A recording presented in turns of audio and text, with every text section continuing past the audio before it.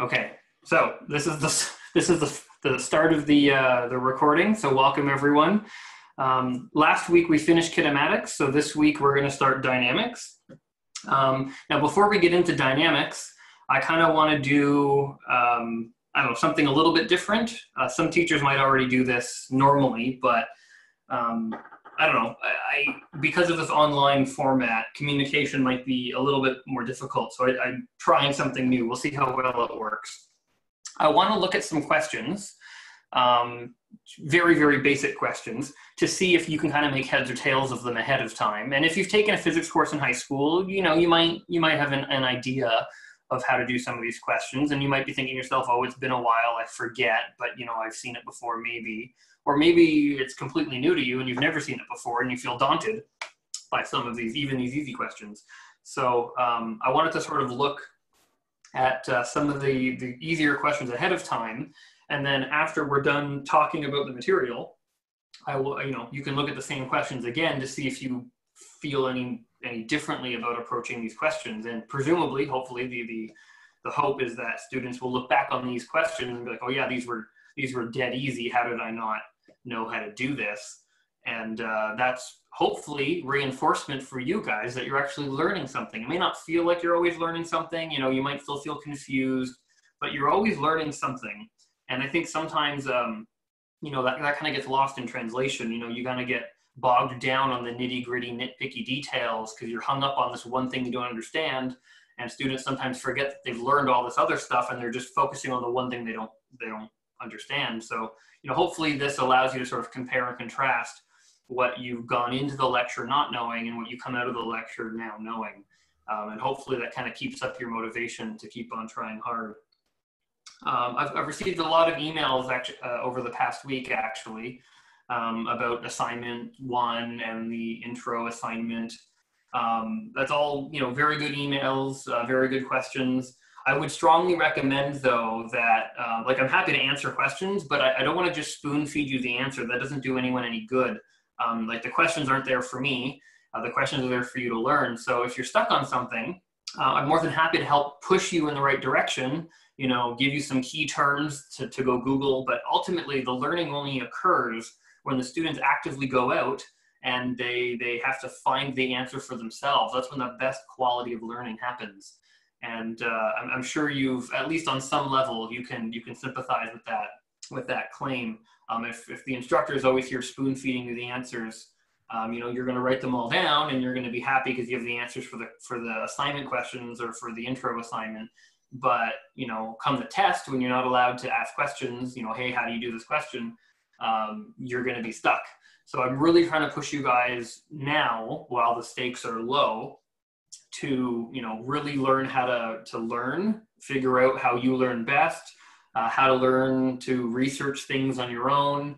Not that I'm not here to help, don't get me wrong, we're your TAs, but it's really important we start, we as a teaching team, your TAs and myself, are really pushing you guys to sort of look up some of these things on your own, because it's going to be a very, very, very useful skill in the workplace. I'll be the first person to admit that 90% of what you learn in school, you're never going to need in the workplace. What you will need in the workplace is your ability to critically think and problem solve and work independently. And if presented with a problem that's challenging and is unfamiliar to you, your ability to actually help yourself. If you keep going back to your boss saying, well, what does this word mean? What do you mean here? What do you mean here? You're going to get fired so fast. That's not going to do you any good. So, I would like people leaving this course to not only know a little bit of physics, but, to be better trained for the workforce compared to, let's say, other students, right? I'm trying to give you guys a leg up as best as I can. Okay, so moving on. Let's read. We won't necessarily do these questions because we don't have the tools yet to do these questions, but let's read them to see how confused we feel, or our initial instincts. So, an elevator, which has a certain mass, it's almost 5,000 kilograms, is to be designed so that the maximum acceleration that elevator experiences is about 7% that of free fall. So pretty small. What are the maximum and minimum forces that the motor should exert on the supporting cables? Meaning, obviously, you can get the elevator moving really, really fast. Obviously, just get a really powerful motor on there and just get it cranked right up. But people in the elevator, that's unsafe for them, or the passengers in the elevator. You know, if they're going down, you know, from floor 20 to floor 1, if you let them free fall, that's very dangerous. So you don't want the acceleration to be G. You want the acceleration to be safe, like much less than G. So, you know, the motor has to be designed to deliver the appropriate kind of force. So, you know, do you feel properly equipped at the moment to tackle that kind of analysis? Another example would be if you double the mass and have the radius of the planet, by what factor would the gravity on the Earth's surface change? And this is perhaps not relevant to day-to-day people. I mean, how often do we get to explore other planets? But, you know, it's a lot of the times common in fictional movies, you know, when you're on the moon or you're on Saturn or Mars, or let's say you're in Star Wars and Star Trek where you're just jumping galaxies altogether. You know, different planets will have different masses and different sizes, and that definitely affects the gravity. Reading this question, do you think you have the right tools at the moment to tackle solving that kind of problem? And a third example would be something like, you know, Tarzan plans to cross a gorge by swinging in an arc, which is, you know, he's hanging from a vine. If his arms are capable of exerting a force of, you know, 1,100 newtons, what is the maximum speed that he can tolerate while he's swinging? Assuming Tarzan have a mass of 78 kilograms, you know, and a certain length of vine. And of course, I mean, every human's going to have an inherent limit of what their arms can afford when they're swinging, or in general. There's, you know, otherwise your arms will get ripped right off, or if they're not ripped right off, significant damage will be done. So there's an inherent upper limit to what kind of force your arms can withstand. So, you know, or do you feel comfortable, I guess, tackling a kind of problem to figure out, you know, the maximum speed that he can achieve during his travel? So these are just very simple examples, I suppose, of what you can do when you study forces. And I don't expect that many of you will feel comfortable at the moment trying to approach these problems because we haven't talked about them. And based on some of the questions I've been getting over the past week, it's clear that you know, students are focusing more on what they don't know, and they're not really remembering how much they've learned. So I'm trying to hopefully curb those frustrations and, you know, try to switch your brain to thinking, look, yes, at the moment we don't know anything, but maybe by the end of this lecture or the end of tomorrow's lecture, there will be stuff you can look back at these and be like, hey, look, you know, maybe I don't know how to do this perfectly, but I'm confident at least in how to start and how to approach the question. So that's my intent there. Now, scrolling down, I don't know why this isn't scrolling. Oh, there we go. So the agenda of the topics that we're trying to look for, or we're trying to cover, either today or today and tomorrow, depending how fast we are, is what is a force and how do we think of a force? I guess a little bit about why we even study forces at all. I mean, it's not like physicists go out inventing branches of analyses that are meaningless if, you know, for no reason. There's clearly a reason why the topic of forces needed to be developed. So we're going to talk a little bit about that as well. Then we're going to move into Newton's 3 laws of motion, the inertia, Newton's second law, and Newton's third law. I don't know why the first law is the only one with the title. It is what it is. And then after we kind of talk about those, you know, mathematical backgrounds and the constructs, then we're going to move into actually presenting you a technique of how to actually set up these problems and solve them, because at the end of the day, that's what we're here to do. Okay, so moving on.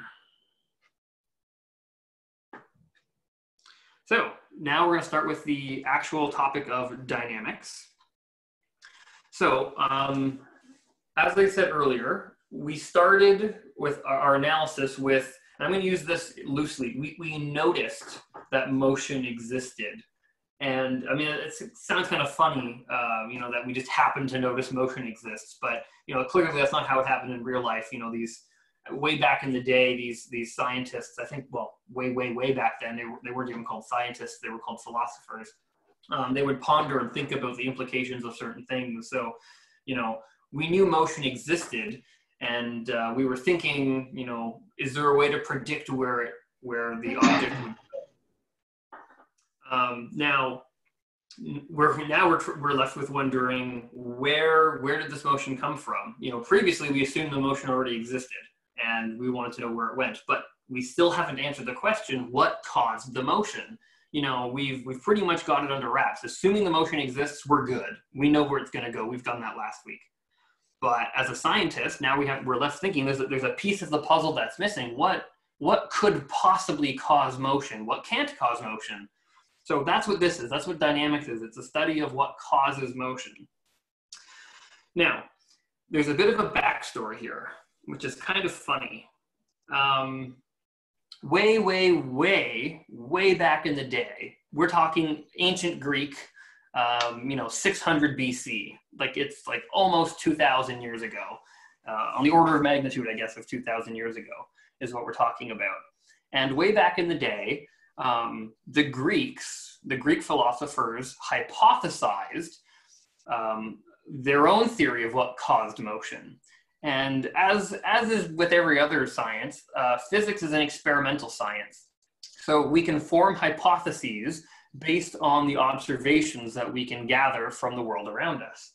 So what the Greeks noticed way back at 600 BC was, you know, if you took an object, let's say, I'm going to use an object, a boulder. I don't even know if that's accurate for 600 BC, but let's say a boulder.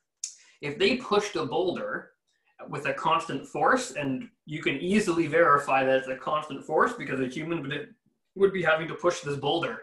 So, you know, your muscles are constantly trying to apply a force to this boulder. So it's very much a verifiable constant force.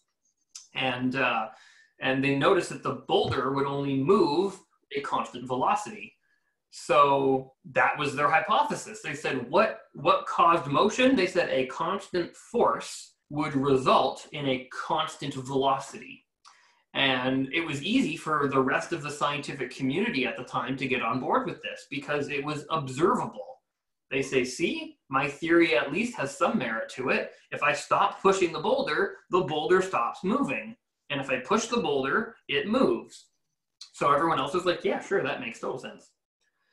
And it is amazing the length of time at how wrong these scientists were. In fact, it was only really around 1600, and we're right now in the year 2020, obviously. So the year 1600 was really only 400 years ago, really 420 years ago, but you know, I don't actually know exactly when it was in the 1600s. So it was about 400 years ago when another physicist by the name of Galileo came along and sort of realized that these Greeks that have been prolific for almost 2,000 years have just been deadly wrong.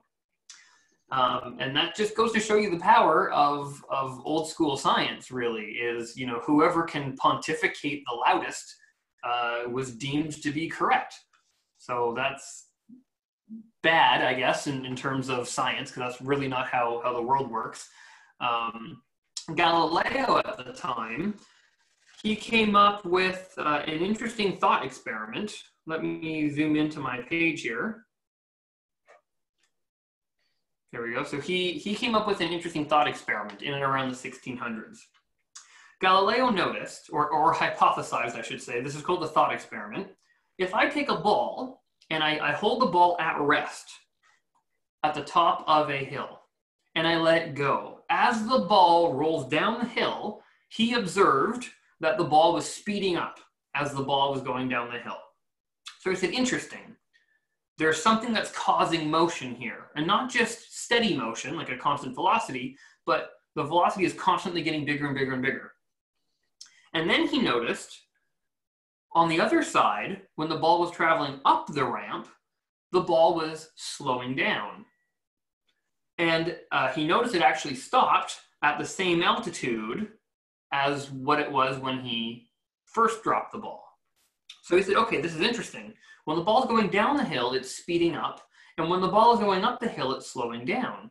So he actually predicted that the ball in the middle here on the flat land, the ball should actually not be speeding up or slowing down. It would just be traveling at a constant speed. Now, further that, he said this is a symmetric ramp, meaning the angle on the left side equals the angle on the right side. Now, what if he modified the ramp so he kept the same steep angle on one side, but he made the angle on the other side more shallow? Well, he tried this out and he noticed that the ball still sped up, obviously, on the left-hand side as it was going down the ramp, and the ball still slowed down as it went up the right-hand side. However, it traveled farther, farther in terms of distance. However, it stopped when it reached the same altitude as before. And then he extended this further and said, well, if the angle of the second slope was decreased enough to the point where it was a horizontal slope, meaning it was not really a slope at all, the ball would accelerate as it goes down the ramp. And then during the middle, we've already concluded from the previous thought experiment that it wouldn't change velocity at all throughout the flat part. And if it never went back up the ramp, then it would just keep on going forever. And this was in direct conflict with the previously established law. Galileo pretty much asserted to the scientific community that, you know, when the ball was traveling down the hill, everyone, even the Greeks, could get on board with the fact that it was speeding up, no problem. But what was challenging was Galileo was saying that after the ball already had some motion at the bottom of the ramp here, the ball would actually continue moving forward indefinitely, and no one would be pushing it. And I mean, this was in direct violation with what had been previously established for 2,000 years. Now, if you think about it, that's pretty bold.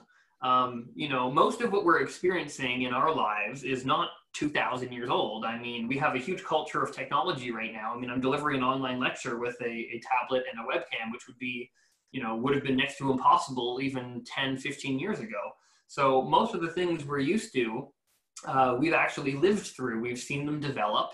You know, we've lived through the smartphone being introduced. So, you know, we're very open-minded is what I'm trying to say. You know, we're very willing to accept new ideas and change previous theories to fit new ideas. Back in the day, they weren't, especially in the 1600s. They definitely weren't. And back then, the Catholic Church actually had a lot of power. And Galileo, being Italian, go Italians, he was actually living in Italy, and the Pope and Galileo actually had a huge feud with one another. Because Galileo was actually going against the church in terms of, you know, their scientific theories. So it actually caused a lot of turmoil, and Galileo's assertions and ideas were actually rejected, and Galileo died being told by the church and the world he was a nut, pretty much. And it wasn't until much later, about 200 years later, and in about the 1800s, late 1700s, when Sir Isaac Newton came along and revisited the ideas of Galileo and said, hey, you know, Galileo was onto something. And when a completely different, now Sir Isaac Newton was English, not Italian. So the Catholic Church had less influence over in Britain. So when Sir Isaac Newton came along and sort of revisited his ideas and sort of said, hey, look, yeah, this guy was onto something. You know, for one, it was 200 years later, so they were kind of more willing to accept it. It was the second time someone kind of stumbled upon this idea, so they're like, okay, maybe there is merit to it. And the Catholic Church didn't have nearly as much influence in Britain as it does in Italy, so they weren't able to kind of squash that idea as much. And then Newton was really the driving force that sort of evolved this branch of analysis. But, you know, we should give credit to Galileo. He was the one who kind of pioneered this idea, and unfortunately, you know, died being told he was a nut job. So that's rather unfortunate, but it is a fun anecdote nonetheless. Now, trust me when I say I am the last person who would have thought to give a history lecture in a physics class. I am definitely not a history person. I've never liked history in high school. But I don't know, I think it's a fun little anecdote, a little background of information of what led to the study of forces, and a reminder that it's okay to be wrong, it's okay to make mistakes. Even in chemistry, in grade 11 chemistry, you're taught the octet rule, and then in grade 12 chemistry, you're taught that that's all wrong. You know, you're taught about orbitals and VSEPR, and then, you know, you hit first year university, and, you know, Judith Poey or Krish will tell you, nope, half of what you learned in grade 12 is all wrong. And then you hit second year, organic chemistry, and you're like, yeah, everything you learned in first year chem is also all wrong. So, I mean, you know, we go through the motions, and we sort of teach you kind of how scientists have messed up historically, and how these sort of mistakes have led to growth and knowledge. So, you know, it's okay for students to make mistakes as well. That's why we're all here. So anyway, now that we're sort of past all the history, let's take a look at what a force actually is. What Galileo and Newton sort of stumbled upon was a force. A force is the thing that's responsible for causing motion. And Galileo was actually responsible for hypothesizing the existence of friction. He was saying in real life, the reason why the boulder slows down when you stop, or when you stop pushing it, is because it's being subject to some sort of resistance, which we now call friction.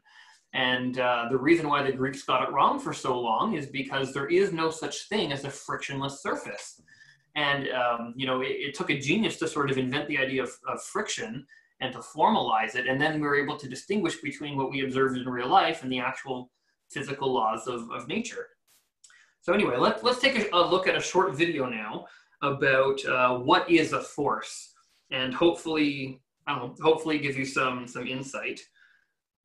I'm just gonna have to share a YouTube video, so let's hope it's not blurry like it was last time.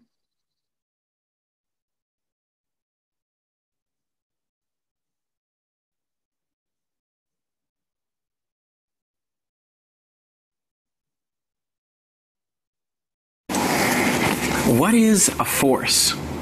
It seems to be an idea that a lot of people are confused about. It's like Star Wars is the only source of knowledge. What is a force? It's like Jedi. Like, force is how you raise X-Wings out of swamps. You just concentrate. What would you say a force is? Well, other than Jedis. But outside of Star Wars, a force is energy and mass. So if you have a huge thing moving really fast, you got a lot of force. It's like getting hit by a truck as opposed to getting hit by this tennis ball. Force is energy that comes from somewhere. Something that exerts energy on all other matter. The movement. The movement of something in one direction and the atmosphere. Listen. I don't know. It's this indescribable thing that kind of keeps us from flying off into space. Nobody really knows what it's about. It's just a theoretical kind of thing. And that should teach me to interview philosophy students. But contrary to what she said, there were some people who knew what force was about. Something that makes something move from its original position. How you propel something, or how you get something to move, or how to reshape something. It's a kind of attraction or direction or something like that like an object has on it. Yeah. Push. Yeah, push. Or a pull. Sure. Yes. Okay, it took some coaching, but force is essentially just a push or a pull. So then I asked people, what forces are acting on you right now? Most could identify a downward gravitational force towards the center of the Earth, but then things got a little bit hazy. Can you tell me about the forces on you at the moment? Well, probably there's a big force downwards towards the center of the Earth. Which is? That's gravity, what we call gravity, I guess. Well, the gravity of Earth. Where is it? How does it act on you? Well, it keeps me on the Earth. I don't fly away. I would be standing on the Earth, and it's pulling me down and making sure that I'm stuck to the Earth, yeah. Okay, what other forces are on you? Are there any other forces on you? There are. There's air pressure forces around me. There's my own muscular forces keeping me up, my skeletal forces, those kind of things. And also then different sort of weather or climatic conditions. In terms of what, like wind, weather, that sort of thing, or just normal gravity? This is what's keeping me on the ground. Isn't that gravity? So there's a gravitational force pulling you down? Yeah. Any other forces that are acting on you? Big Friction. Time? Like on me right now? On you right now? I can't think of anything else except gravity. Only one force? Surely there's like a lot of small ones, but... Let me put this to you. If there's only one force on an object, what does it do? It goes towards it. But there is another force acting on you, which is a pretty important one, because there's a force acting down, right? There's a gravitational force. Mm-hmm. What about a force acting up? No up forces? Not that I can think of. Okay, so what forces are acting on you right now?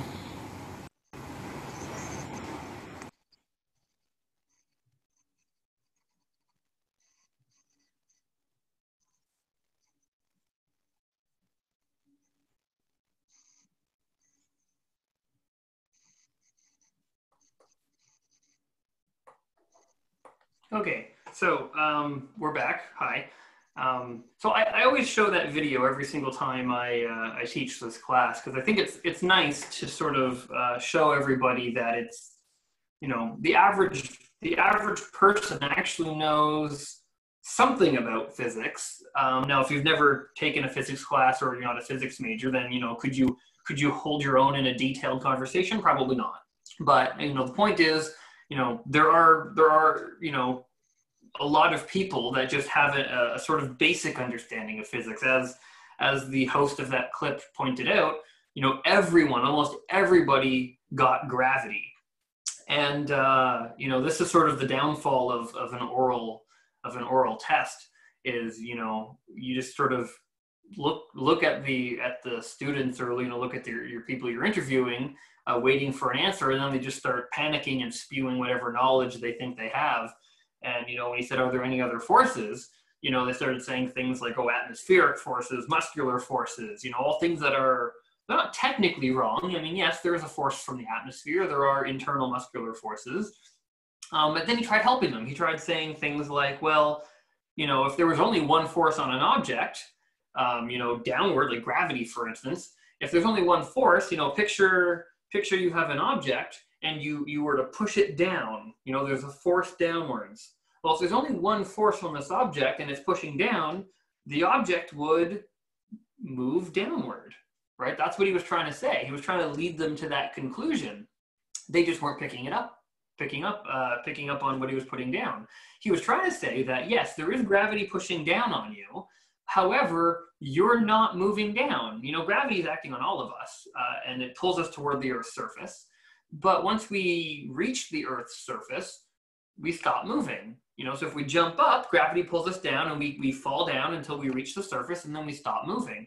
Gravity doesn't magically stop acting on us once we've touched the surface. So he was trying to allude to the fact that there must be a second force acting on the object. Now, even in this class, we haven't talked about what that force would be or what the name that physicists use to call that force, but we should at least be able to logic our way to the existence of that force, just by the sheer notion of the fact that we understand that a force is simply a push or a pull.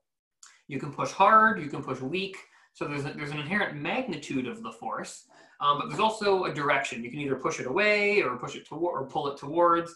So there's a magnitude and a direction, and you can think of it as a push or a pull. And you should be able to logically conclude that if there's only one push on an object, then it should move forward or in the direction of that force. And the fact that we aren't just continually falling into the Earth's center, we should be able to conclude that there must be at least a second force preventing us from falling to the Earth's center. But we'll get to what that force is later. But there's more of a conceptual video.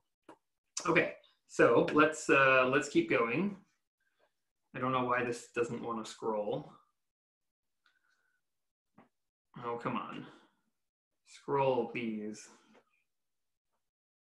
I do not know why this is not scrolling. Oh, okay. This is what I get for buying Windows machine. If you like Windows, I apologize. Okay, so before we go much further, let's do a polling question. I'm hoping, okay, there we go. I'm gonna launch the poll again. Actually, before I do, I'm gonna make this smaller, and then hopefully that allows you to sort of see the question as well as the poll. I'll also read it out to you as well. Okay, so the poll should be live. Consider a cart on a horizontal, frictionless table. Of course, there's no such thing as a frictionless table, but let's assume there is. Once the cart has been given an initial push and then released from our hands, the cart will slowly come to stop, continue along with a constant acceleration, continue with a decreasing acceleration, continue with a constant velocity, or stop immediately after we let go.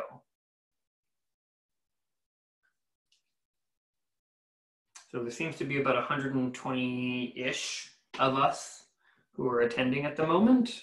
There's about 80 of us who have responded.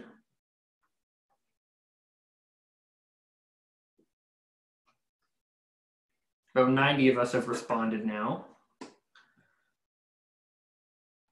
About 100.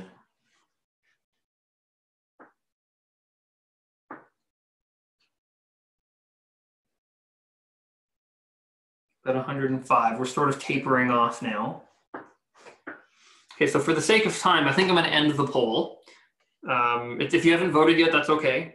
These are not for marks. It's just for, diagnostic. So let me share the results with you. So we have a very definite winner. 72% of you voted D, which is good because that happens to be the correct answer. But if you didn't vote D, let's maybe talk about why very briefly. So Galileo was the one who hypothesized that if a ball were to be rolled down a hill, it would be speeding up. And this is analogous to us pushing the cart with our hands. We're giving it motion. We're giving it a force which will cause motion. The ball's rolling down a hill, which is a force which will cause motion. But Galileo said once the ball reached the middle ground, even though there's no force acting on it, it would continue on at a constant velocity. And that's analogous to us letting go of the cart. We are no longer pushing it. We're no longer in contact with the cart. There's nothing pushing the cart forward. There are no horizontal forces on the cart. So Galileo reasoned without resistance, his word was resistance. We use the word friction. Without friction or without resistance, the boulder, or the cart in this case, would continue moving on at a constant velocity because there's nothing slowing it down. This is actually indicative of Newton's first law. Inertia. A body in motion wants to stay in motion, and a body at rest wants to remain at rest. That's what we call Newton's first law. It's also in the theme song of Bill Nye the Science Guy. I don't know if you're old enough to have seen those video clips, but you should definitely YouTube them. There's something fun to watch. Okay, so I'm going to stop sharing the results. So the answer is in fact D, or I guess number 4, it will continue on with a constant velocity. So as I said, this brings us to the first law first of 3 Newton's laws was inertia. So this is just a funny little clip, I guess, or a funny little comic of inertia. It's a Newton's cradle as a wrecking ball, which I think is kind of funny. It's also very in line with a physicist's way of thinking. I mean, yeah, we could do things the easy way, but it's more fun to do things the fun way, as long as it's not more mathematically rigorous, because that's just the boring kind of complicated. But I would actually like to make this a wrecking ball with Newton's cradle. That would be really fun. Actually, come to think of it, I think Mythbusters did this. I think Mythbusters actually made a Newton cradle with like really big wrecking balls. I think there was an episode where they did that. I might look that up and show you guys tomorrow. There really isn't much to say about inertia. I should probably write something about it though. So I will say that inertia Newton's first law. Often when we talk about Newton's laws, for some reason, we denote them with the letter N and then the Roman numeral. Convention, I don't know why, but Newton's first law is called inertia. And it says, well, practically, when no external unbalanced force acts on an object, its velocity, oops, that's not how you spell velocity. Velocity remains constant. That's a more technical definition. As I said before, a more colloquial, a more casual definition would be, you know, a body in motion wants to remain in motion and a body at rest would like to remain at rest. But this is a more technical definition. Okay, moving on, because there really isn't much in the way of mathematics for Newton's first law. Moving on to Newton's second law. If you can't tell, I think that elephant is on rollerblades. It's a cheeky clip. So Newton's second law, so capital N with a Roman numeral 2. Newton's second law, quite simply, is that the net force acting on an object is equal to mass times its acceleration. And you have to be careful here because acceleration is a vector and mass is in fact a scalar. So here you say acceleration is a vector, which means if the right-hand side is a vector, then the left-hand side also has to be a vector, right? That's what equation means. Equation means whatever's on the left is on the right. So if the right-hand side is a vector, the left-hand side has to be a vector as well. Now, A happens to be the only vector on the right-hand side. It's not like you're adding multiple vectors on the right-hand side. There's only one vector on the right-hand side. Mass is a scalar. So when you multiply a vector by a scalar, all you're doing is you're taking some sort of existing vector, let's call it the acceleration vector, and if you multiply it by a scalar m, all you're doing is you're taking that vector and you're making it longer or shorter if math is really small, but you're just scaling that vector. You're keeping the same direction, you're just making it larger or smaller depending on the scalar multiple m. So this means that the net force is actually parallel to your acceleration. And this is actually a direct consequence of forces cause motion. When you push an object, oops, that's not how you spell push. When you push an object, it will move, there'll be an acceleration, it will move in the direction it was pushed. So Newton's second law is the very mathematical equation that actually governs and explains why when you push an object in a certain direction, it moves in the exact same direction that you push it. Now, another way, I'm just breaking down this equation a little bit more for you, because it's a pretty simple equation. There's only three things in there. There's F, M, and A, right? It's fairly simple. But just to make sure we're all on the same page with the math here, I will also add that the force is proportional to the acceleration. Now, I don't know if you've seen this sign before in math class. This is the sign for proportional. And it's really important in physics to understand proportionalities. So in this context, F being proportional to A means if I push twice as hard, the object will have an acceleration that's twice as large. That's what proportional means. If an object's acceleration is reduced by a factor of 2, it means you require half as much force to decelerate that object or to accelerate that object, depending what you're doing. So that's what that means. Another thing to consider is that wrong color, sorry. Another thing to consider is that the acceleration is inversely proportional to the mass. So let's say you had a motor or some mechanism to cause a force. Let's say my arms. Well, I'm only so strong. There's an inherent maximum force that my weak arms that have never been to the gym or have never lifted any weights could exert. So if we assume force is constant, then we would say something like constant equals m times a. Well, that means that acceleration and mass are inversely proportional. If we want to, if we only have a limited amount of resources to push this object, then if we want to maximize acceleration, we have to decrease its mass. That's what this says. As acceleration goes up, mass has to go down.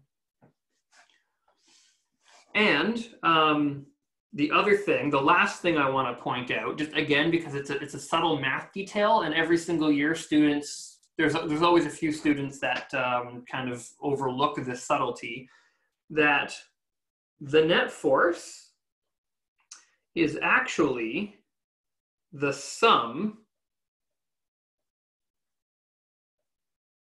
of many individual forces. That's what net force means.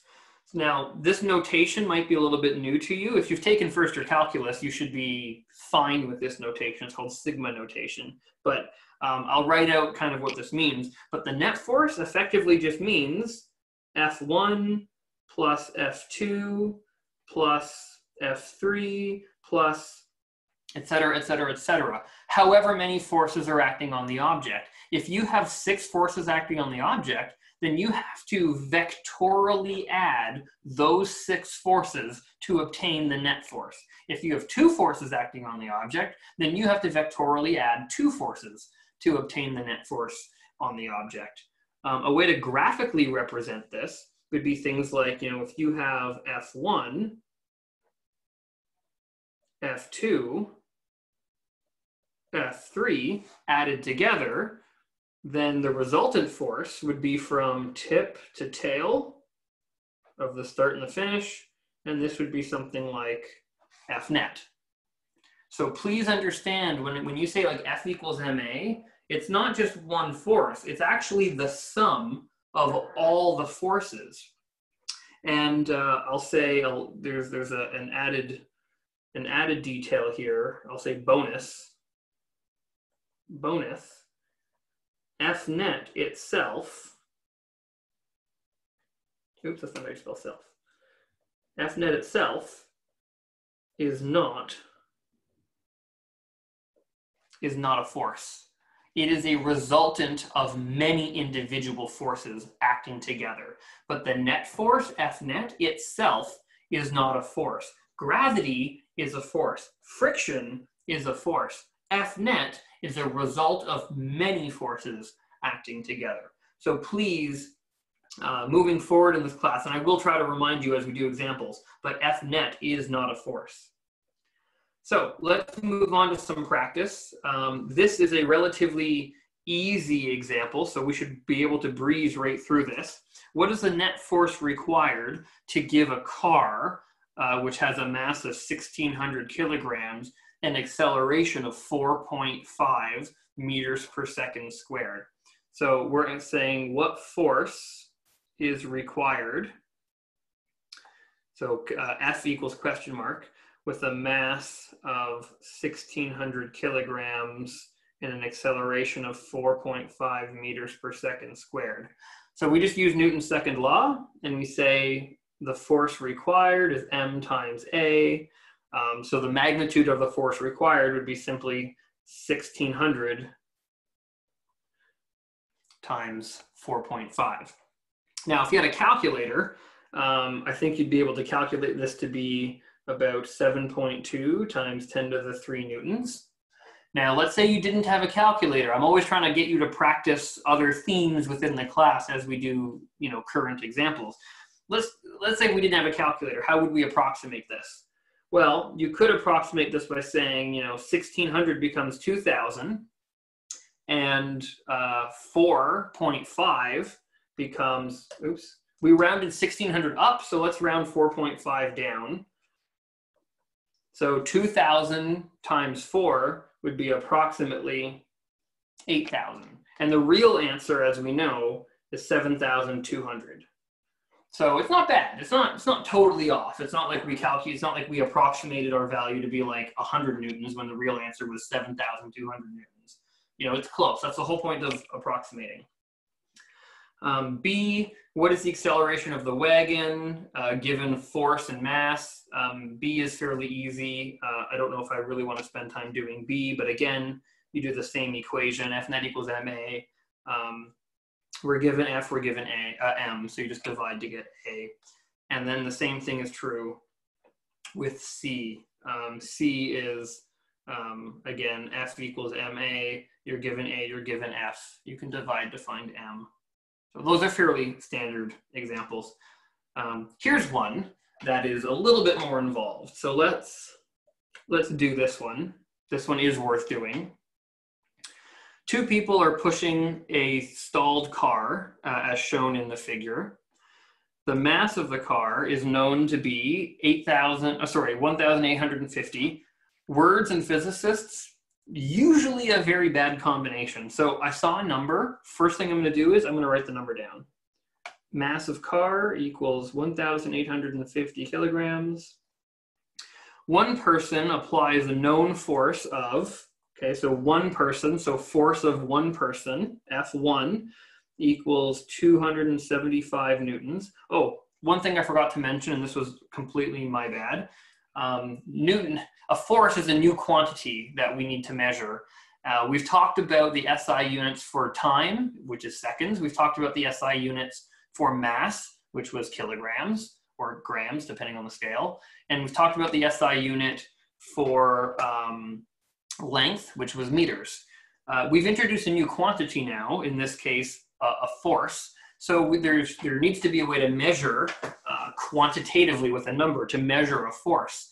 And the unit of that number, the SI unit for that number, is called a Newton, in honor of Sir Isaac Newton, the physicist who formalized all of this. Actually, Newton, for the record, invented calculus in about 3 months.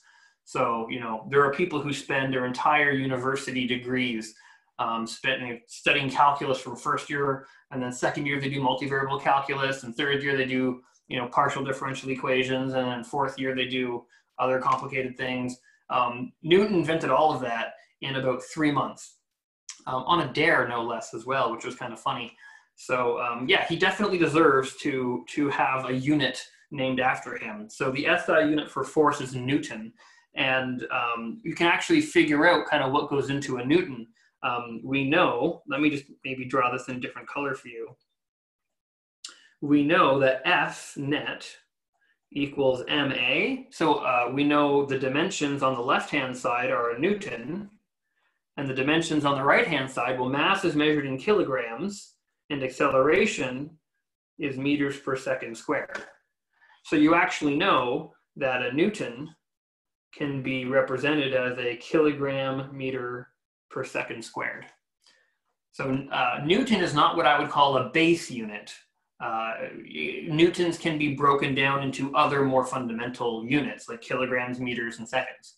But the quantity of a Newton is an SI unit, meaning it's the standard worldwide. When we talk about a force in Germany, when we talk about a force in Asia, when we talk about a force in South America, talk about a force in North America, the unit that the scientists use worldwide, the standard, is a Newton. So that's the whole point of having an SI unit. It's something that worldwide we all agree upon.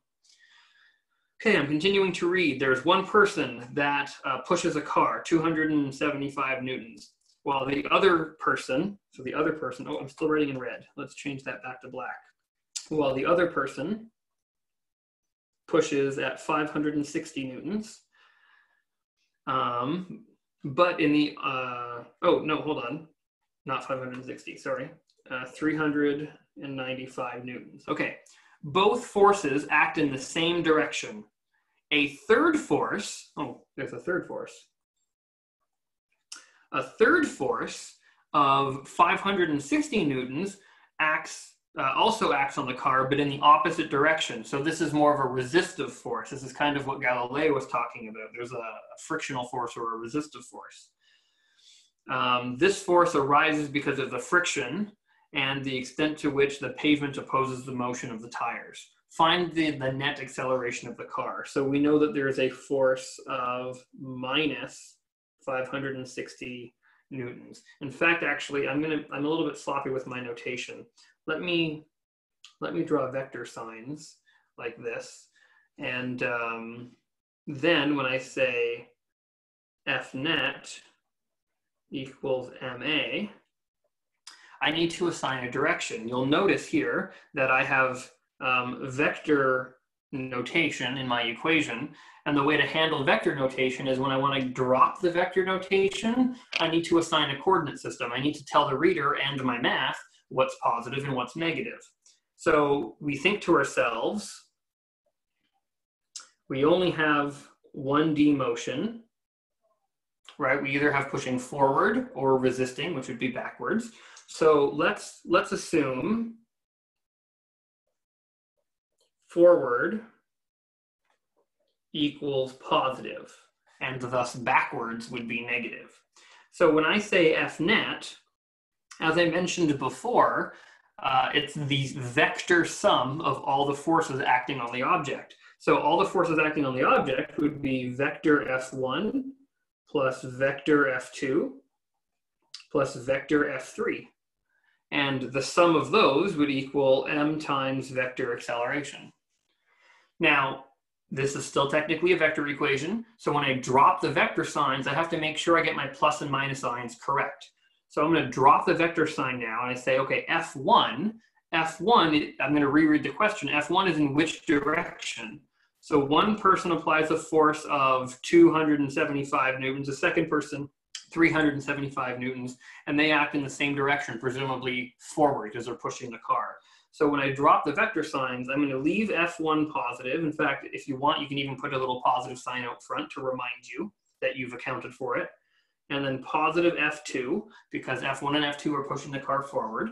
However, F3 is 560 newtons, and the question says it pushes in the opposite direction of the car. So when I drop the vector notation, I have to add a negative here, F3. And A, we don't know which way the acceleration is going to be. So I'm going to drop the vector sign, and I'm just going to see mathematically if A calculates to be a positive number or A calculates to be a negative number. And based on the sign of my value, of my final value here, I'll know what way the car is accelerating. Now, thinking about this logically, obviously the acceleration has to be positive because you have things pushing forward. And there's no way the friction pushing backwards is greater than the force pushing forwards, because friction is a result of forward motion. So you can sort of logic your way, like a sanity check, if you will, that the answer is going to have to be positive for acceleration. But let's just make sure we got these numbers correct. So F1 is going to be 275, F2 is going to be 395, and F3 is 560 equals ma. And then if we add all those together and divide by m, we say that the acceleration is going to be, let's see here, this is going to be 400, 670 minus 560. Oop, I don't know why, that's weird. All over m. How much was m? M was, there we go, 1,850. 1,850. And 670 minus 560 is 110 over 1,850. Now, I don't have a calculator on me, but if you did, you could easily calculate the number. If you wanted to approximate the number, that would be easy enough to approximate. 110, it's close enough to 100. 1,850, well, we rounded 110 down to 100. So let's also round 1,800 down and 50 down to 1,800. And so this is going to be approximately 1 over 18. And 1 over 18 is kind of around 1 over 20. I mean, it's obviously not perfect, but you know, that's the whole point of approximating.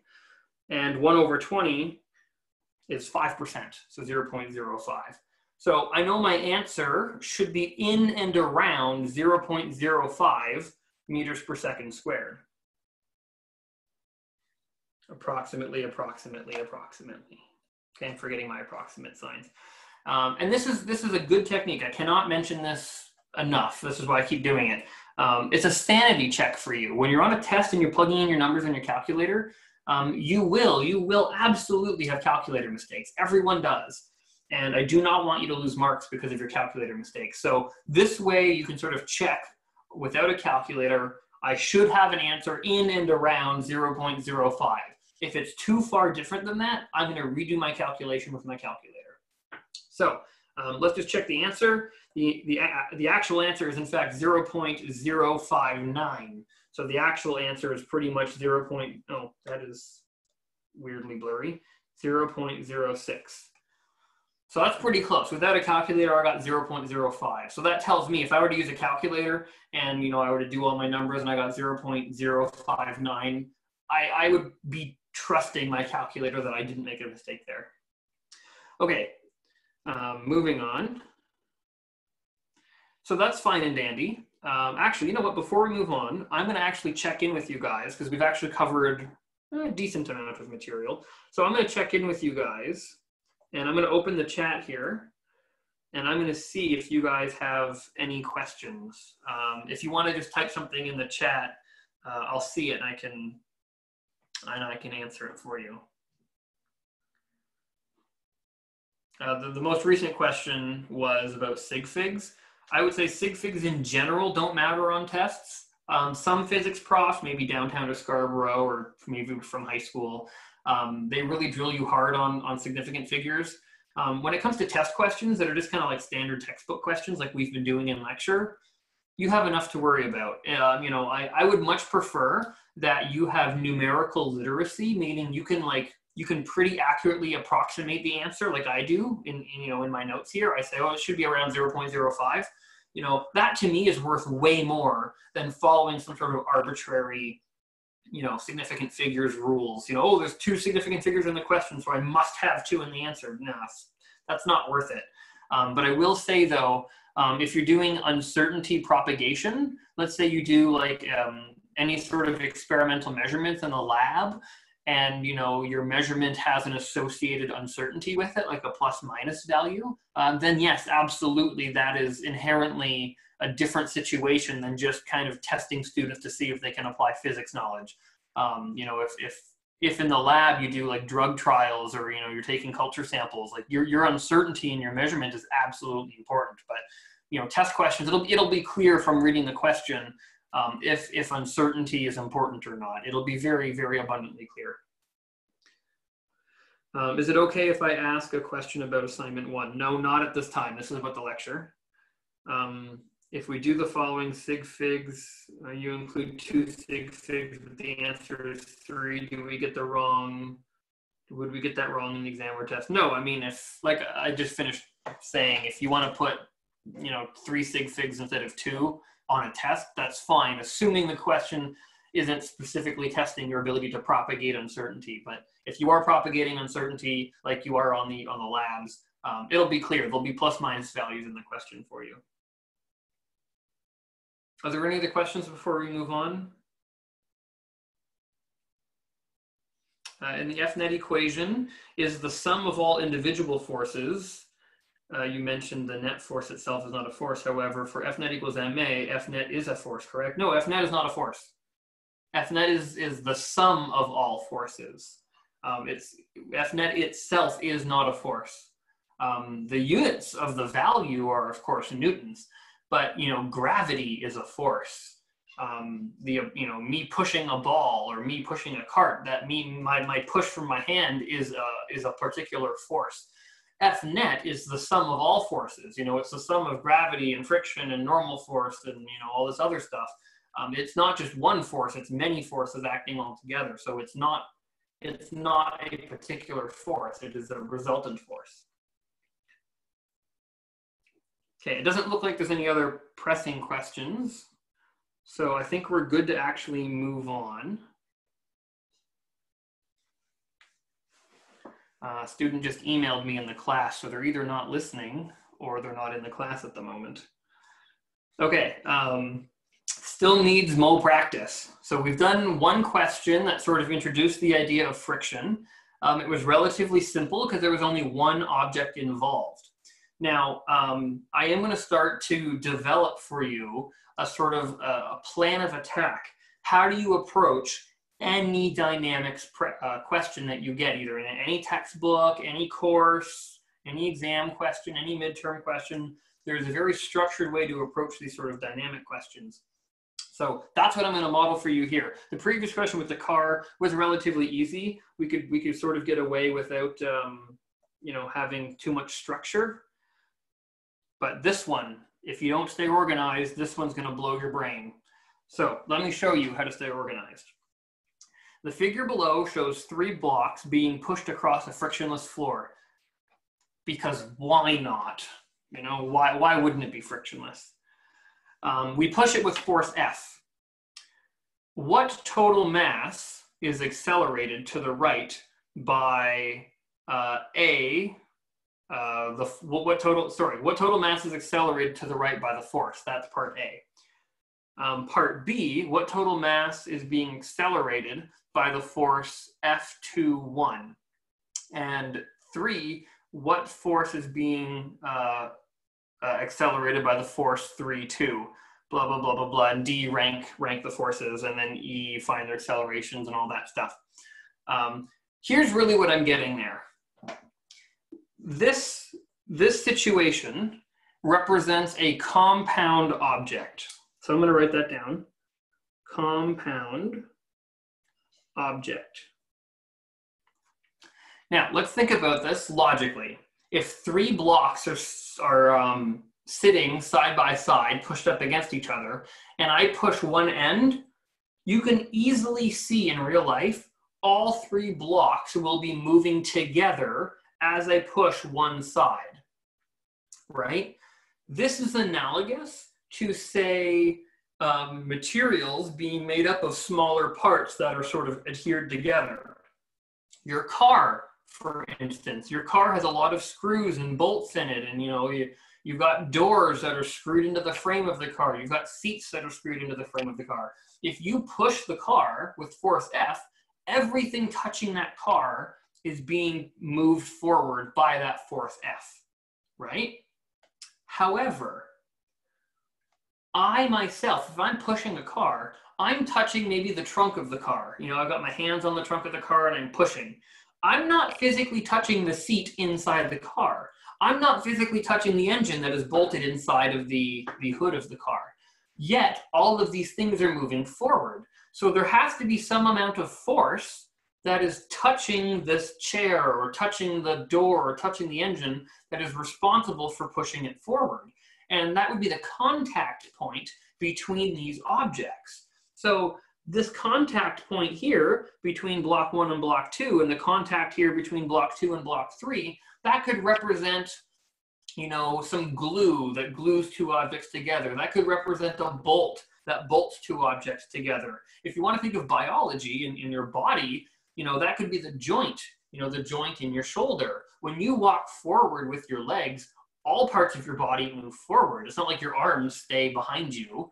You know, when your torso moves forward, there's a sort of force within the joint here that pulls your arms forward with it, which would, you know, either be in your ligaments or your tendons. So there are internal forces that are responsible for objects moving together as one cohesive unit.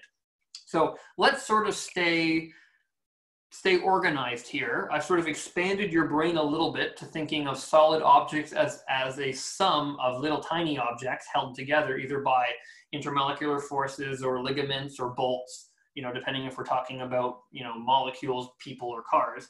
But let's show you kind of how physicists would break this down and analyze this in an organized way.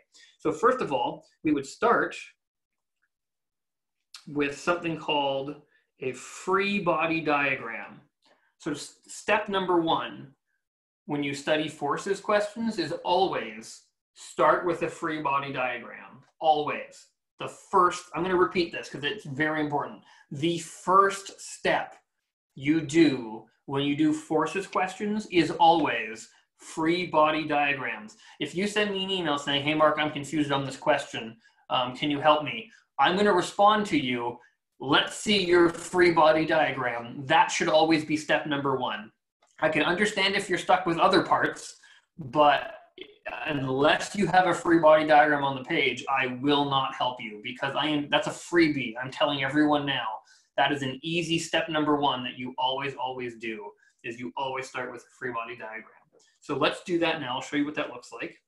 So there's actually going to be 4 free body diagrams, even though there's 3 objects. So the first free body diagram is going to be when you have the total mass all together. And if you think, because this object of 3 individual masses, they do move all together, all at once. So you can actually think of them as one object, one mass total. And there is a horizontal force, F, being applied to it. So a free body diagram labels all the forces that are physically touching the object. So if we think of these 3 blocks as one object, these 3 blocks as one solid object, I label all the forces. Now I know there's gravity acting on it as well. There's also a normal force. We haven't quite got there yet. So just for now, I'm going to label F, because F is the only force that is really talked about in the question. Now, the question also breaks down for you the different types of forces that are in between the 2 objects. We would call those intermolecular forces if we're in chemistry class. You know, if you're a biologist, you might talk about those are the forces in your tendons and your ligaments. These are the internal forces.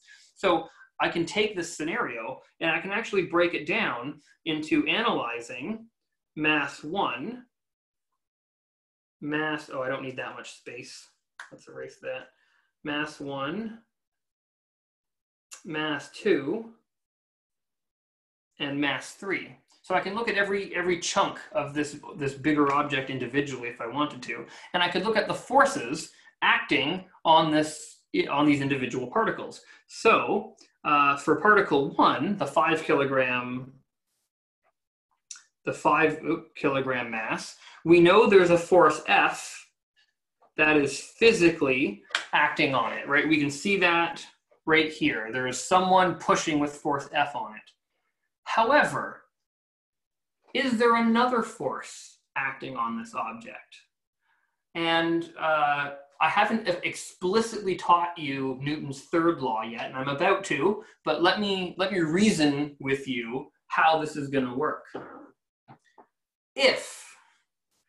If there was no other force acting on block 1, then my free body diagram would only show one force, and the acceleration would be F over 5 equals the acceleration.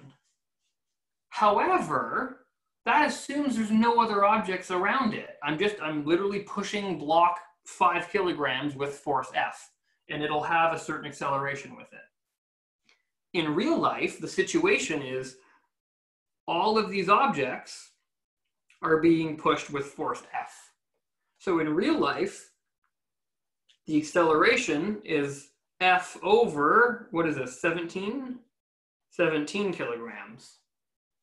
So the real acceleration is actually a lot smaller than this.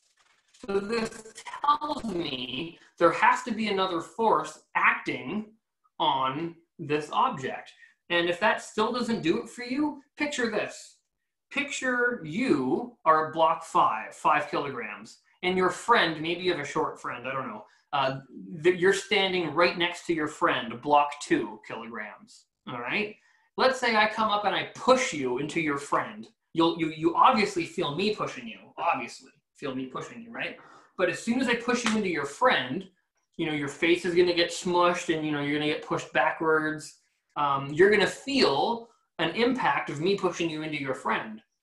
So that actually tells you that your friend, or the other block in this case, is actually inherently pushing back on you. And we're going to call this the force from block 2 on block 1, F sub 2, 1. The force from your friend on you. So now when I want to study the acceleration, my net force is going to be F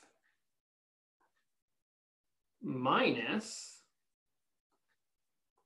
F21 divided by M1 equals my acceleration. And this acceleration should in fact equal the acceleration of all 3 blocks. All 3 blocks move together. So when I calculate my acceleration, it should be the same in all 3 analyses.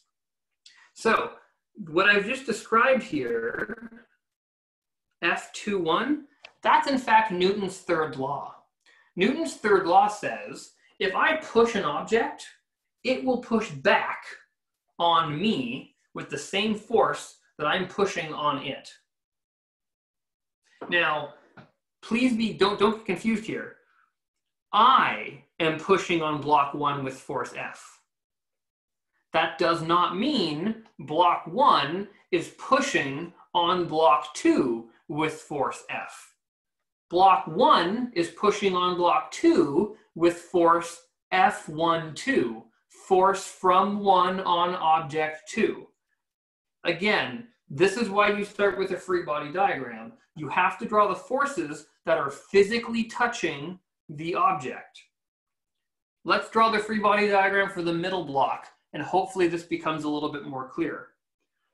The middle block here, is my force F physically touching the middle block? No. What is physically touching the middle block? Well, what's physically touching the middle block is there is a rightward force, F12, the force from block 1 on block 2. That is what's physically touching block 2.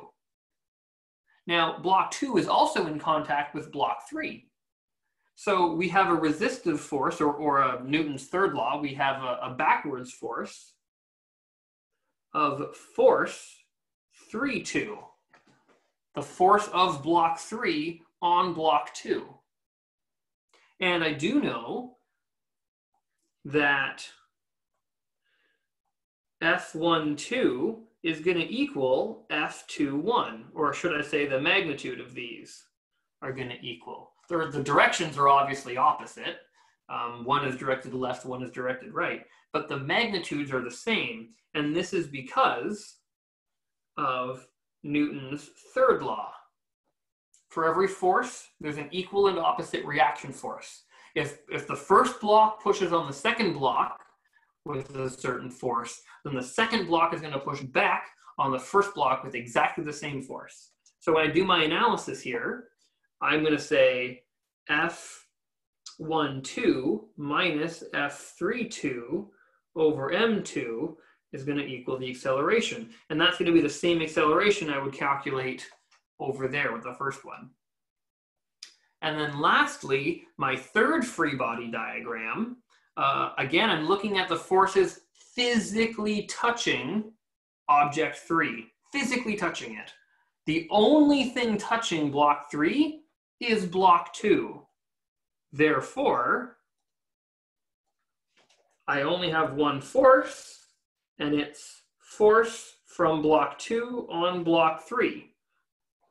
And again, I know from Newton's third law that the magnitude of force 3-2 is going to equal to the magnitude of force 2-3. Equal and opposite, meaning equal in magnitude, opposite in direction. And this Newton's second law, in this case, is also fairly easy. F net in this case is simply one force, F23, and that would equal m3a. So the acceleration of block 3 would be f23 over m3.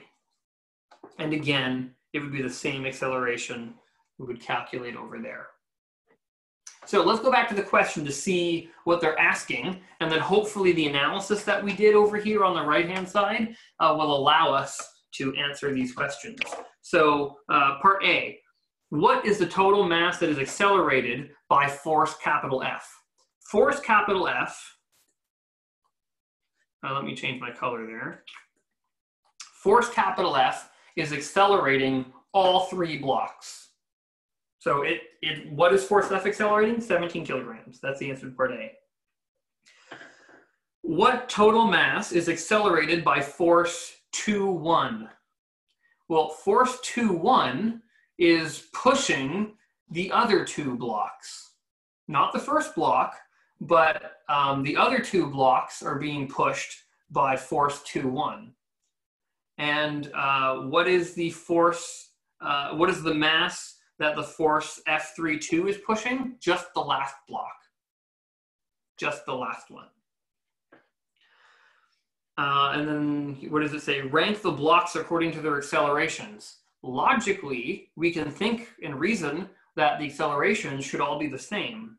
You know, if I take 3 objects, I don't even have 3 objects around me really to do this, but if I take 3 objects and I push them, then they all move together. It's like a train, really. If you think of like the engine on a train, or I'm sure you've all been on the subway or a GO train, you have the force at the engine of the train, and when the engine moves forward, all the cars and all the trains move together. They all have the same acceleration.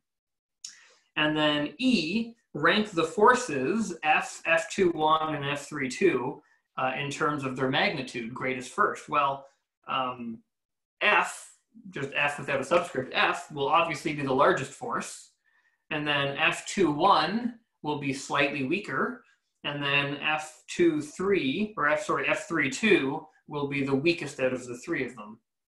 And the way in which you can figure this out is because they all result in the same acceleration, right? A is all the same in all 3 cases, but capital F is responsible for accelerating a larger mass, and F21 is responsible for accelerating a smaller mass, but the ratio is the same number.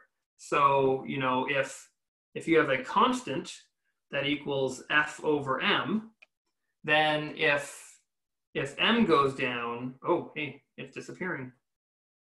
Constant equals F over M. If M goes down, force goes down. So as the amount of mass that the force is responsible for decreases, the force decreases. So rank the forces. I know that F is largest because M is largest, and I know F21 is in the middle because it's accelerating the middle amount of mass, and then F32 is the smallest because it's accelerating the least amount of mass. So that is the opening of how to approach problems. This was to sort of present what a free body diagram was. And the important thing to remember here is a free body diagram should always be the very first thing you do. Okay. I don't actually think, yeah. Okay. So types of forces. We've talked a lot about kind of how to, you know, what is a force, Newton's laws, inertia, F net equals ma, and equal and opposite reaction forces. And I introduced to you the idea of a free body diagram, and that is sort of the start of how to analyze dynamics questions, although I'm still in the middle of developing that for you with subsequent examples. But before we go on to other examples, I need to sort of add a piece of the puzzle that is currently missing. In order to study forces, we need to know what types of forces exist out there. So I can only really finish teaching you how to approach these questions, you know, when we talk about what kind of forces we can have in various problems. So let's look now. Types of forces. There's gravity. Gravity is equal to, the force of gravity that is equal to the object's mass times the local acceleration due to gravity, little g. mg. The normal force is the force that is missing from that video I showed you. Remember how he was saying that there was a downward force and everyone agreed that there was a downward force of gravity, and he was saying, well, is there any other force? And everyone's like, oh, there's atmospheric forces, there's forces in my body. Yeah, they're technically not wrong, but what the host was trying to go for was normal force. There's a normal force from the surface of the earth pushing upwards on your body. Anyway, we'll talk a little bit more about normal force as the course progresses, but please understand that normal force, is this red? Yeah, normal force, actually, let me make this a little bit smaller. So gravity is always present. There's nowhere that gravity doesn't exist. Gravity might be weak, but gravity is always present. You know, even in space, if you're far away from Earth, gravity might be weak, but it's still there. Normal force is only present when in contact with a surface. And really, it's a result of Newton's third law. Gravity pulls you into the Earth's surface. Now, if you were the Earth's surface, you can't tell if gravity is the one pulling the object into you, or if the object is being pushed by something else into it. All the surface feels is an object on top of it being pushed into the surface of the Earth. So Newton's third law says there's an equal and opposite reaction force. If there's an object on the Earth's surface pushing down with mg, then there's going to be a normal force pushing up equal and opposite mg. That's Newton's third law. It doesn't have to be mg. For instance, you know, you can talk about, you know, like my phone being on top of my table. In fact, I'm just going to look at my video here. I don't actually know if you can see. Yeah, you can see my phone in the video. So yeah, you have an object sitting on a table. Right now, gravity's pulling the object into the table, and the table says, oh, I feel something pushing on me, so I'm going to push up with the same amount of force that is this object is exerting. In this case, it's mg. I could apply extra force. I could actually take my hand and I could push the phone into the table extra hard. The table doesn't know what's happening. Maybe I've added more mass to my phone. Maybe I've put a textbook on my phone. Or maybe I'm just pushing, like, you know, maybe I just want to abuse the table. Maybe I'm just, you know, taking my arm and pushing the phone into the table. The table doesn't know the difference. All the table feels is the force being exerted on the table is larger than it was before. So the table's going to push back with the same amount of force. That's Newton's third law. But please don't get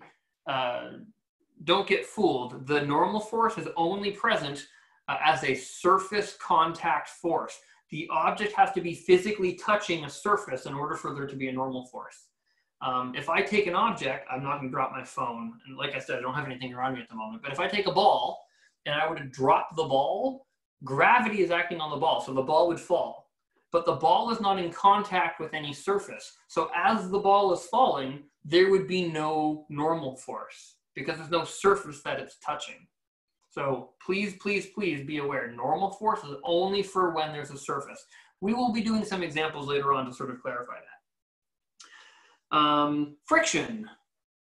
Friction is another type of force. Now, it took a long time for physicists to figure this out, but friction is actually equal to a coefficient of friction mu multiplied by the normal force. Normal force is not necessarily mg, so please don't get that mixed up. The friction is not mu mg, it's mu Fn, the normal force. Whatever the normal force that object is experiencing, multiply it by the coefficient of friction mu, and then you have your friction.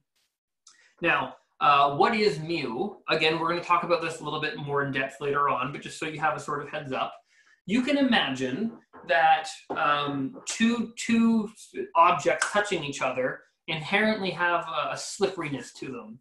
let's say in the wintertime, now we live in Canada, Southern Ontario, most of us, maybe you're abroad at the moment, but you know, in the wintertime here, it's icy and snowy out. So when you're walking on the sidewalk, if your rubber shoe or rubber boot touches an icy surface, that's very slippery, meaning there's not a lot of friction.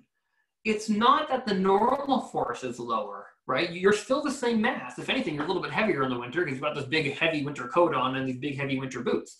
So it's not that the normal force is decreased. What's happened is the coefficient of friction between those two surfaces is small, meaning the coefficient of friction between, let's say, rubber boots and ice is really small. But if you had two different surfaces, let's say rubber boots and pavement or concrete, like in the summertime, when there's no ice, when you're walking around in the summertime, you don't have to worry about slipping and falling, hopefully. I mean, maybe if you're clumsy, that's a whole other can of worms. But in terms of physics, in the summertime, the coefficient of friction between rubber and regular old dry concrete is fairly high, meaning there's a lot of friction between rubber and concrete, meaning they do not want to slide on one another, right? If you've got a high coefficient of friction, they don't want to slide. A low coefficient of friction, they want to slide. So driving a car is actually a lot about friction as well. You know, when you're driving a car and it's icy out, there's a low coefficient of friction and you have a lot of mass in a car, so you need a lot of friction to slow it down, right? Acceleration, F net equals ma. If you've got a small amount of friction, you can only achieve a small amount of deceleration. So you got to be careful when you're driving in the wintertime. Tension is another type of force. Tension's kind of funny. Tension only happens when you have a rope. In the same way that normal force only happens when you have a surface that you're touching, ropes only provide a tension when there's a rope. A surface cannot provide a tension, right? The other fun thing about a rope is you can't push a rope. Every single year on tests, when I mark tests, there's always at least one student that thinks you can actually apply a pushing force on a rope and it would somehow push the object. You can't push a rope, you can only pull. There's actually a very famous saying in physics, you can't push a rope. In fact, I was actually wanting to title one of my, you know, like the course or something, you know, there's a picture of, you know, a crane or something as the course picture. I was actually trying to figure out if I could make a sort of logo that says you can't push a rope. It's a very famous saying in physics. Anyway, and another type of force we're gonna see is just sort of a generic miscellaneous. It's called the applied force. That could be, you know, the applied force from an engine, could be applied force from me pushing something. It's just sort of like everything else that doesn't really fall into a different category. So those are the different types of forces. And now that we sort of have other types of forces to work with, we can actually do some more interesting problems. And now I can model for you from start to finish how to actually solve some actual problems. Okay, moving forward. Talking about friction, because friction's a little bit interesting. Let's look at a conceptual example to figure out if we can see where friction is going. Picture a pickup truck, or a flatbed truck, if you will. A truck is initially stationary and then accelerates to the right. So it accelerates to the right. If you are having trouble picturing this, you can picture yourself sitting on a school bus, right? So, or a city bus. I guess we don't take school buses anymore. So picture the box as you and the truck as like a city bus. So the truck is initially at rest, the bus is initially at rest, and then the bus or the truck accelerates to the right. And you, or the box, is sitting not even strapped in, like there's no seat belt or anything, it's just kind of loosely sitting on the flatbed when the truck accelerates to the right. Since the box was also initially at rest and is not moving, the box too would have undergone an acceleration. Presumably when you put cargo on a truck and the truck moves forwards, presumably you want the cargo to go with the truck. So if the truck were to move forward, presumably the cargo would move with it. That's all that sentence is saying. Thus implying that if the box was at first at rest and then moving, the box would have undergone an acceleration. So what this whole question is saying what this whole question is saying, oh, I guess that didn't move with it. There we go. So what this whole question is saying is the speed of the box initially was equal to 0, and the speed of the box final was not equal to 0, meaning if you look at the average acceleration, oh, that's a terrible average. If you look at the average acceleration, it would be v2 minus v1 over delta t. V2 does not equal v1, so this would just be v2 minus 0 over delta t, which is not equal to 0. So this is just saying that the acceleration is non-zero. And if you look at Newton's second law, F net equals ma, all this is saying is if the acceleration is not 0, then the net force felt by the box is not 0, which means there must be a force acting on the box to get it accelerating or to get it moving. What is that force? The only thing touching that box, and again, this is why I'm stressing you need to write a free body diagram. What color? I'm red. Let's change to black. If I draw a free body diagram, draw the forces that are physically touching the box, nothing else. You cannot label force engine. The engine is not connected to the box. So label the forces that are touching the box. We've got gravity downwards. We have the normal force, right? The flatbed of the truck is pushing up on the box. And what else is there? Well, we do know the box is going to accelerate forward. So we know it in some capacity, there's going to be some sort of applied force forwards. Now, can we figure out what that force is going to be? Well, it's not tension, because there's no rope. It's not a normal force, because the normal force is pointing upwards, not horizontally. It's not, what other options do we have? It's not gravity, right? Because gravity is downwards and obviously not horizontal. So the only other force that it could possibly be is friction. So friction is the thing responsible for carrying this box forward on a flatbed. And if you're sitting on a city bus, presumably there's friction between your butt and the bus seat. So when the bus goes to move forwards, you also move forwards. And what is the force responsible for getting you to move forwards? It's the friction between your butt and the seat. Now, what happens if the acceleration of the truck is too large? Well, if the acceleration of the truck is too large, then it might overcome friction and the box might just slide right off of the bus or right off of the truck. Now on a bus, luckily for safety, bus seats tend to have a back on them. So when you're sitting, if friction isn't enough to pull you forward when the bus is accelerating, you'll find yourself, the seat, let me turn sideways so I can model this for you. You might be sitting forward a little bit when you take the bus. And when the bus moves forward, friction is actually going to try to pull you forward. But if the bus is accelerating too much, you might find yourself like being pushed back in the seat. And then it's the normal force. Normal force, remember, is a surface contact force. My back is touching the surface of the seat. So if I get pushed back into the seat, then the seat is actually pushing me forward. Okay, so the force from the bus's engine is not actually touching my body. What's touching my body is the friction between my butt and the seat.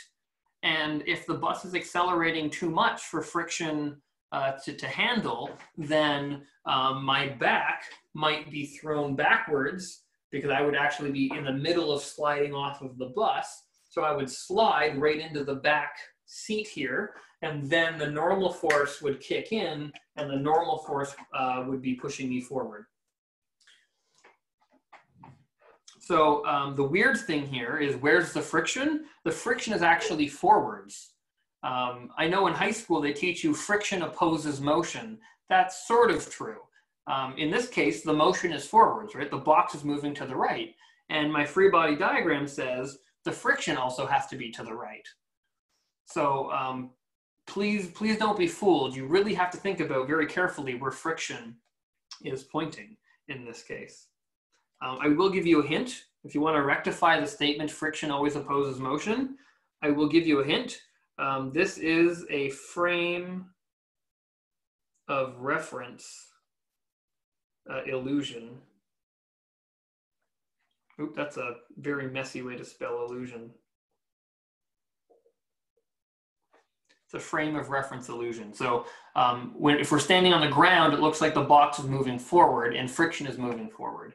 But if you were the one on the bus, or if you were the one on the back of this pickup truck, as the pickup truck moves forwards, as far as you're concerned, the one standing on the pickup truck, you're moving backwards, or you're going to want to move backwards, right? Inertia. You're at rest. You're going to want to remain at rest. So as the truck moves forwards, your body wants to stay where it is. So as far as your body is concerned, it wants to move backwards. So the motion according to your body would be backwards. So friction is actually forwards, which pulls you forwards. So it's a frame of reference issue. Okay. Here is an actual full-blown question. We're going to need free body diagrams, we're going to need F net equals ma, and we're going to need to actually derive an equation. So here's the full-blown, this is like the first full-blown example we're going to do, where we actually have to put all of these things we've learned into practice, okay? So let's carefully read this. Consider two blocks that are resting on top of one another. The lower block has mass capital M2 and is resting on a nearly frictionless surface, which doesn't exist in real life, but let's pretend. The upper block is smaller and has mass M1. Let's assume there's a coefficient of friction between the two blocks of mu. Calculate the maximum force that the lower block can be pulled with so that the two blocks move together without slipping. So that's analogous to something like this. If you had a bottom object, like a bottom block here, this is just an upside down Kleenex box for the record, and you had, this is a very expensive phone, so let's hope I don't break it. And if you had a second object placed on top, now you can't really see that in the camera. Is there something here? Here's an even more expensive object. It's an iPad. So if we had a second object placed on top of this Kleenex box, clearly, if I pull slowly horizontally, the iPad and the Kleenex box will move together. So there's a minimum acceleration, there's a small amount of acceleration that will work to move both of these together. But these two are not glued together. There's no bolts between them. There's no seat belt keeping them in. They're just loosely placed on top of each other. So when I pull the bottom block forward and the top block follows, it's friction that pulls the iPad forward in the same way that it was friction that pulled the box on that pickup truck forward. Here's the premise of the question though.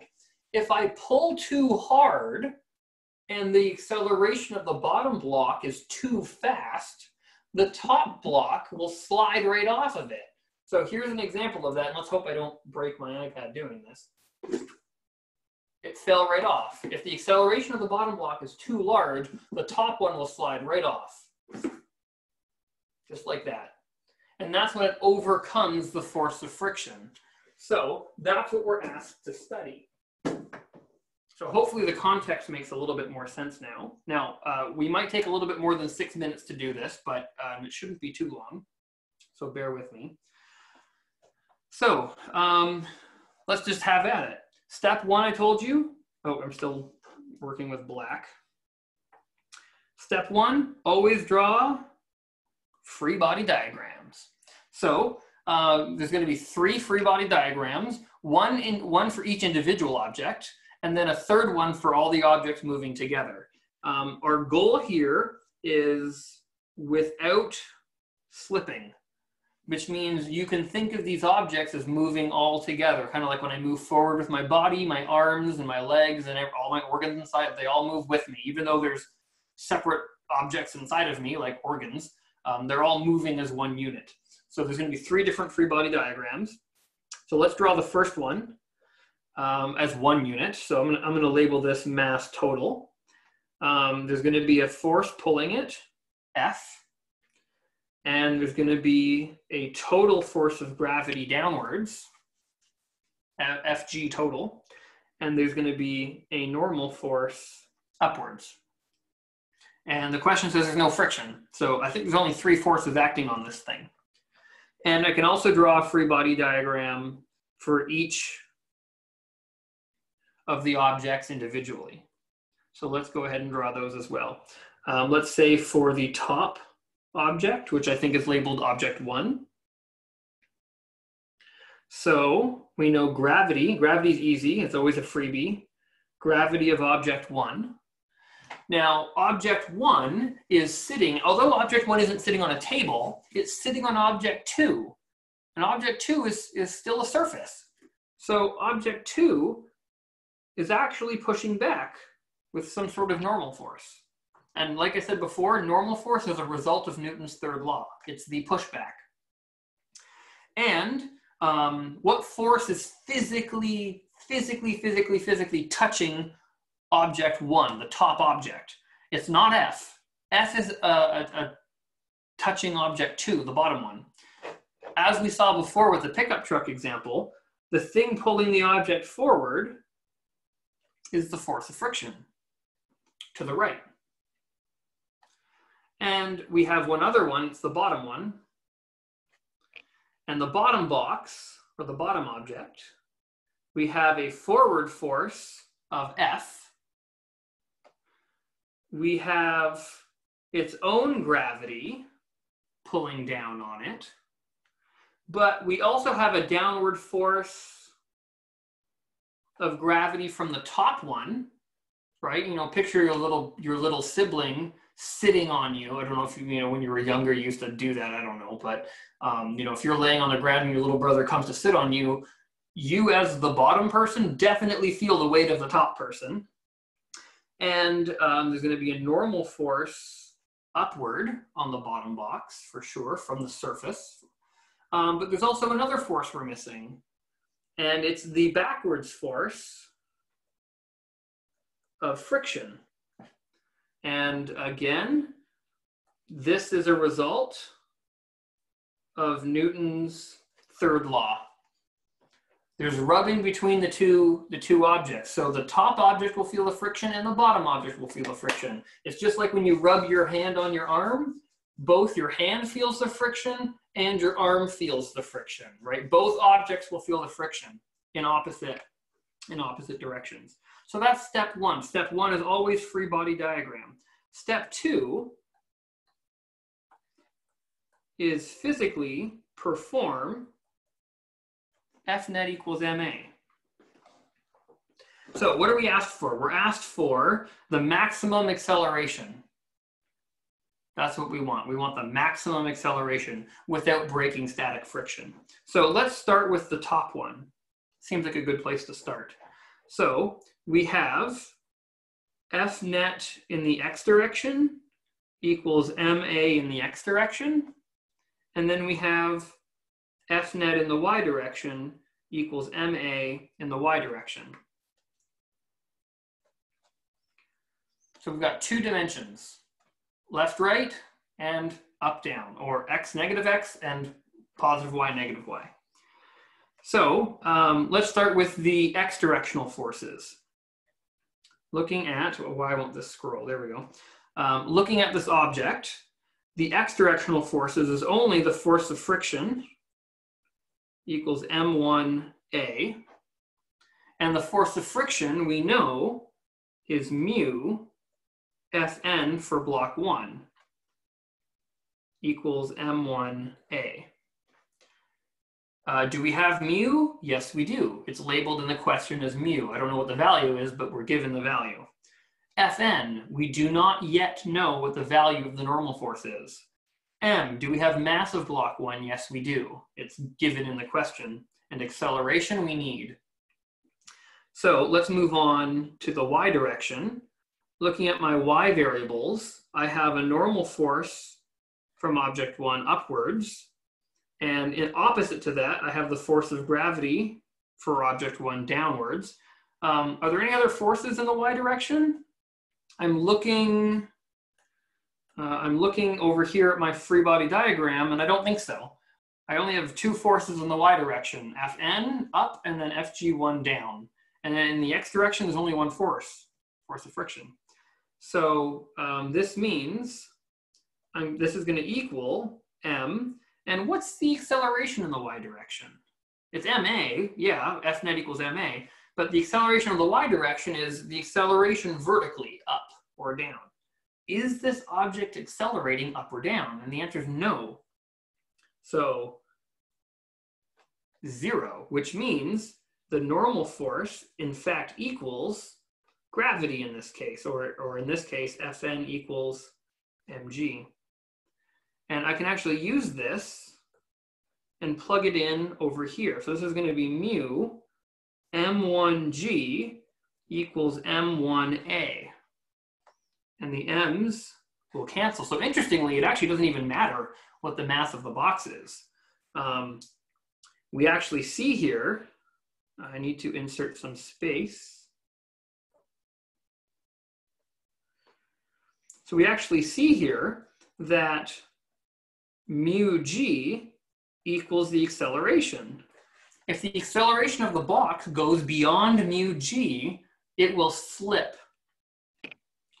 Okay, what else do they want? What is the maximum force? Okay, so we have the maximum acceleration. Now we want to know the maximum force.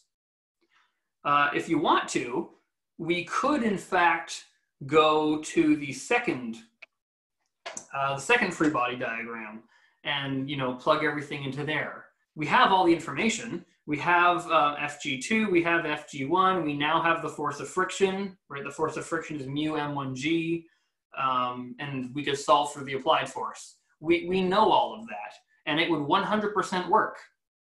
So if you wanted to do that and solve for your force F, that would work beautifully. However, we can actually use this one as well, because they're moving together, and if they're moving together, we can actually treat now that we know the acceleration of the unit as a whole is mu g, which means the acceleration of my Kleenex box and iPad together, moving forward, the acceleration of that is allowed to be no larger than mu g. So as long as the acceleration is less than mu g, I can treat these as one object. So let's just go ahead and do that.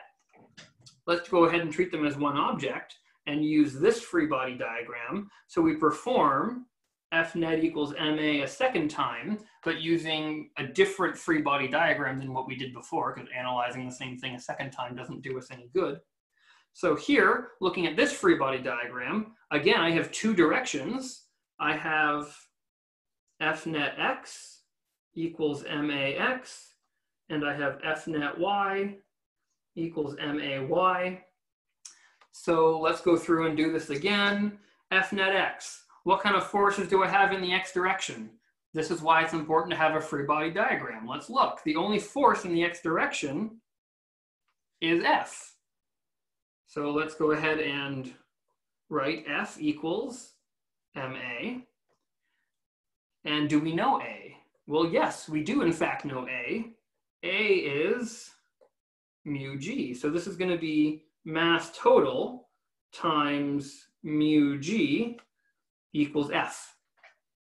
So the question asks, what is the maximum force with which we are able to pull on the lower object?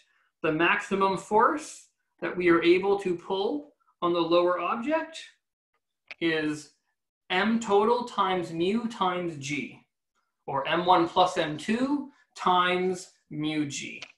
And there you go, that's your final answer for this question. Okay, so that's where we're going to stop. The final solution is also here in case you didn't quite follow. So this is on a lecture slide that might be easier for you to follow. And we're going to pick up tomorrow where we left off. So we're going to talk a little bit more about friction, and we're going to talk about ropes and pulleys tomorrow, and circular motion maybe on Wednesday. So hopefully this was a good introduction. Just to summarize, we talked about an introduction to forces, what a force is. We talked about Newton's laws, the first law of inertia, the second law, F net equals ma, and the third law, which is for every force there's an equal and opposite reaction force, which is really the birth of the normal force. So that's where the normal force comes from. So we introduced all of those, and we did a few examples of how to use free body diagrams and how to use free body diagrams in conjunction with Newton's second law to actually approach and solve some physics problems. So that's what we did today. You have a lot of practice to do in addition to some assignments to work on. This is a summer course, so it is fairly fast-paced, but unfortunately we can't just make the course easier because it's in the summer, right? It's the same credit that we get as any other time. So you know, we're just gonna have to buckle down and just do a lot of work. That's just what it is. I wish we had, you know, a normal amount of time to do this course, but we don't. So anyway, there's the summary for today. I would strongly encourage you to go back, read the typed lecture notes, do some sample problems in the textbook. I'm not saying you have to do like the whole, you know, all the questions in the back of the book, but you know, you should be doing some of them immediately after the lecture to just go and practice some of these concepts. And then maybe when you have more time after the assignments are due, you can go back and do a few more and practice. Okay, I'm going to stop the recording now. So if you're watching later, I will see you tomorrow. And after I stop the recording, I will take some specific questions from the chat. Okay, nice seeing everyone. And for the people watching later, I'll see you tomorrow.